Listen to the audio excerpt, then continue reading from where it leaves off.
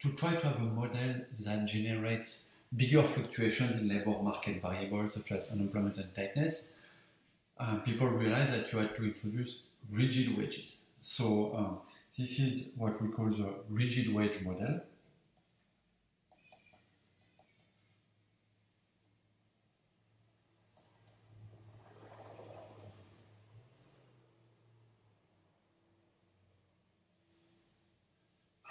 So in terms of assumption, we said we're looking at production functions and wage function. So in the rigid wage model, the production function remain linear. So that output was just productivity times number of producers. But what changed was the wage function. Now we got rid of bargaining here, and instead the wage was rigid.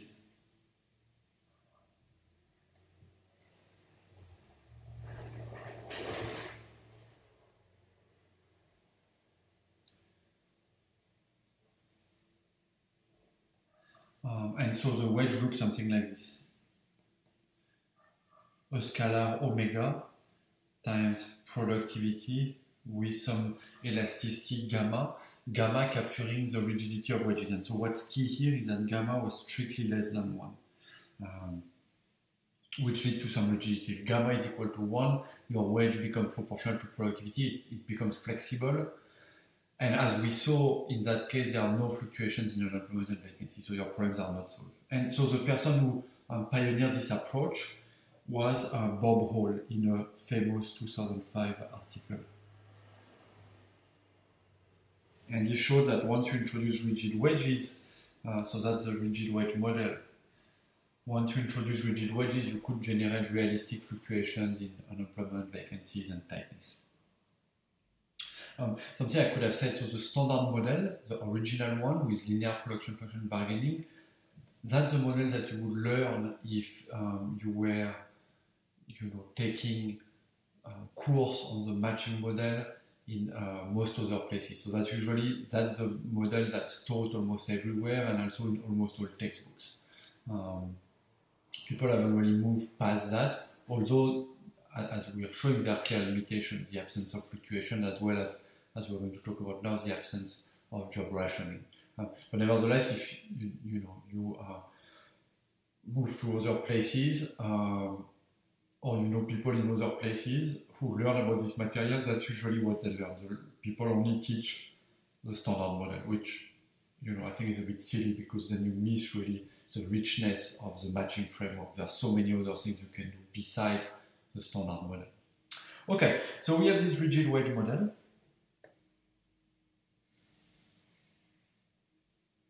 So what's the issue here? Well, the issue is a little bit different. The issue is the rigid wage model.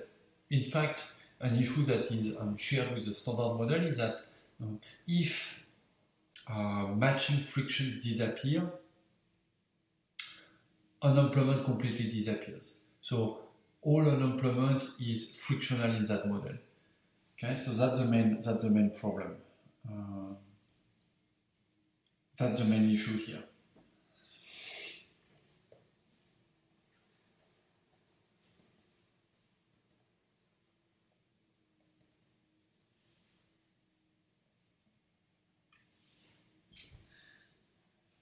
So all unemployment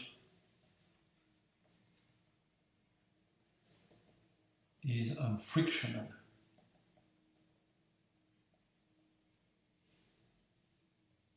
And we'll define, in a second, we're going to define more formally frictional unemployment is.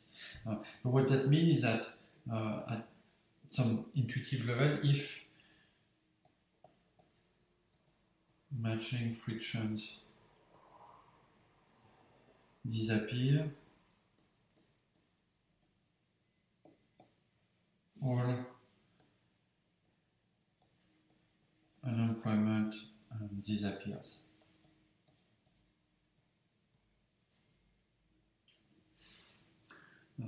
So another way to say that is that if workers search infinitely hard,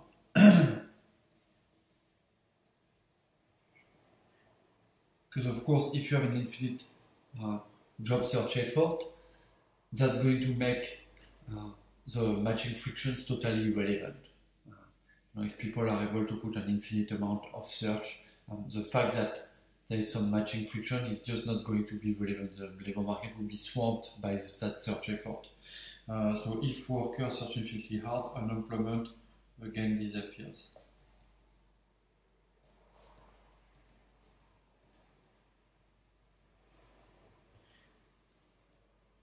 Another way to put it, then focusing more on firm, is that if recruiting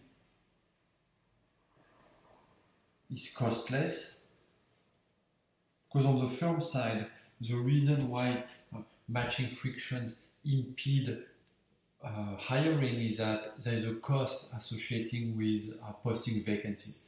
If it was free to post vacancies, firms could post infinitely many vacancies and they could just hire whoever they want, whenever they want. So it would be really a world as if it would be like as if you were on a competitive labor market. It would be as if you were in a world without friction. So if recruiting is costless, once again what would happen is that your unemployment would disappear. So these are all manifestations of that of the fact that all unemployment is frictional. So why is that an issue? Why do we think that actually the world doesn't work like this? Well, it's because we know that even when recruiting for firms is costless, unemployment doesn't disappear. Even when workers are desperate to work, we know that unemployment doesn't disappear. How do we know that? Because anytime you have a big recession, people queue for jobs at factory gates, in front of firms' doors, at job bureaus, at job conventions. You have so many people who want to work, so they are desperate to work, so recruiting is essentially costless, and yet there is still a lot of unemployment. So how do we know that? I've just gathered a couple of pictures just to illustrate this. These are classical pictures, mostly from the Great Depression. They are fairly well known from that time.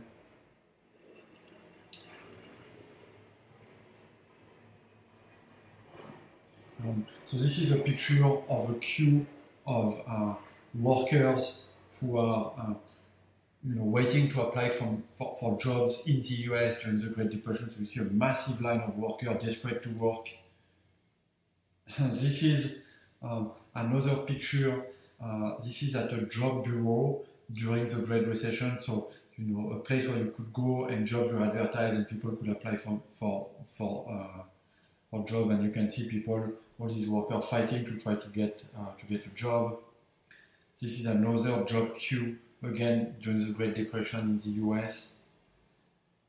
Again, here you have workers waiting for jobs. So queues were everywhere. If you've seen that great Charlie Chaplin movie, Modern Times, exactly the same happened. Chaplin, the character played by Chaplin, is unemployed and trying to get a job, and then the newspaper in the morning, he sees that some factory is hiring, and so he rushes to get into the factory, and there's this huge crowd of people waiting to try to get a job, and he manages to sneak in, and then that's when he starts working in that factory. But these are really kind of well-known images of the time of the Great Depression. There was these huge queues, and actually, when I talk about that, often people say, well, this was a Great Depression, this was a different time. So first people say we'll never get that amount of unemployment anymore, which is not exactly true. I mean, during the COVID recession, we got to 15%, and there was maybe even more unemployment that wasn't registered, so these things can happen again. And then they say, well, yeah, but the queues, this is not something that we see anymore. But that's not true. So it's true that recruiting has changed. Now you don't necessarily need to go to factory gates to get a job. You can apply online and stuff. But you still see queues for jobs. And I have this picture that was taken in the UK during the Great Recession.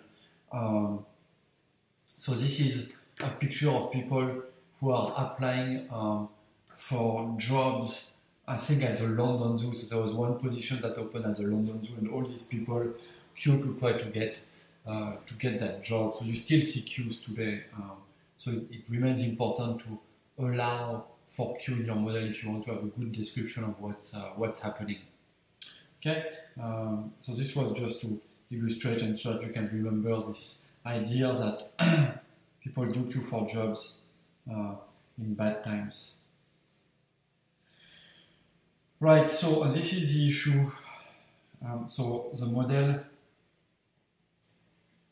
does not allow for queues of workers in bad times.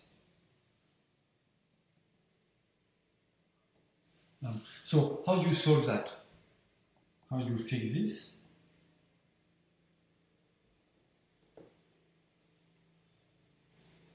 Well, the problem is that there is no lack of job in the model. If you want, if there are no matching frictions, all the workers are going to be absorbed in the model.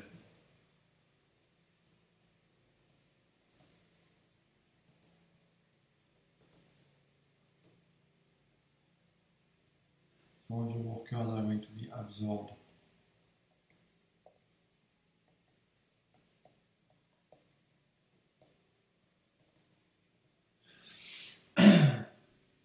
And so the way to fix it is to introduce a notion of a number of jobs demanded by firms. So basically, you remember the labor demand in these models with linear production function is horizontal, right, in our diagram. So just determine the tightness, no employment. So it means that if you push the labor supply, for instance, further out, firms are just going to absorb. If more workers want jobs, firms are just going to absorb them. So the way to resolve that was actually to introduce a proper downward sloping labor demand. Let's see. So that was the solution to fix that problem.